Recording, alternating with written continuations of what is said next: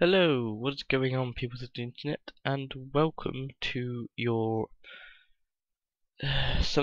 fourth tutorial in propagated OpenGL. So now we're going to get into doing something called a translation.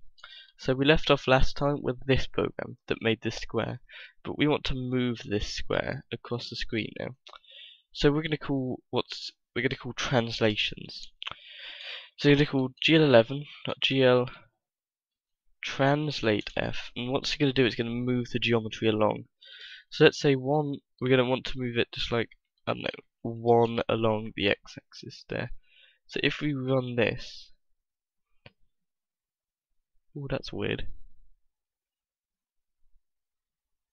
Ah, right, we've forgotten to do something here. At the top of our render function, we're going to call gl11.gl clear gl11.gl underscore color underscore buffer bit. What this is basically going to do, it's going to clear everything on the screen so that it's freed up for rendering next time. So as you can see, we're moving along the screen.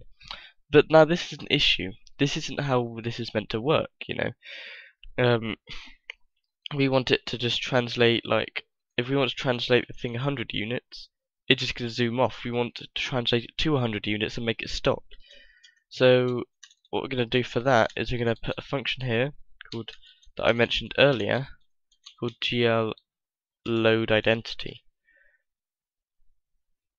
No, we're not going to put that there. We're going to put gl11.gl push matrix, and under here gl pop matrix. What this is basically going to do is it's going to reset the matrix every time, not as in the matrix as in the film The Matrix.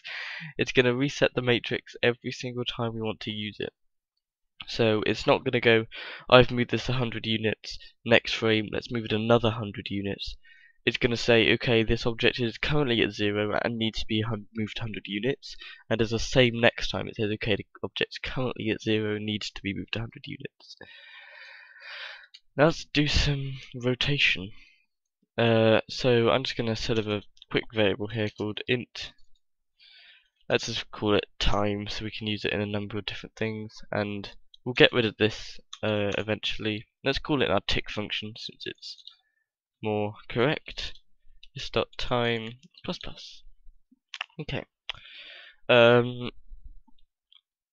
So let's, if I put in here, it's going to move quite quickly, I think, but oh no, it's not that quickly. But you see, it's now going to move, not because we're constantly running through it and haven't put the push and pop matrix functions, but because we're incrementing the time that value that we translate it by. Another thing we can do is rotation. GL rotate F. So this is a bit weird how this one works. So let's set the angle to time, and basically we need to say which axes you want to flip it on. And as odd as this may sound, because we're doing it in 2D, we're actually going to want to flip along the Z axis. And I'm going to show you why now, using my fantastic art skills. Ignore that, that's me playing around with textures. Right, let's see if I can move this like into your view. There you go. Right, so basically we have our three axes here. That's going to be Y and X, and if we're working 3D we have Z.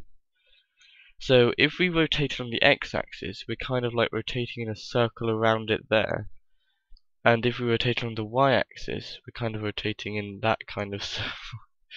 This is a really bad drawing. If we're like rotating on the Z axis, however, we're like rotating along it. So if you just think about the axes and like draw a circle around it, and that's the direction it rotates. So if we rotate on the Y axis, it's actually going to start flipping itself around and in a 3D fashion, and same on the X axis. So we actually need to flip it on the Z for it to work properly for our 2D.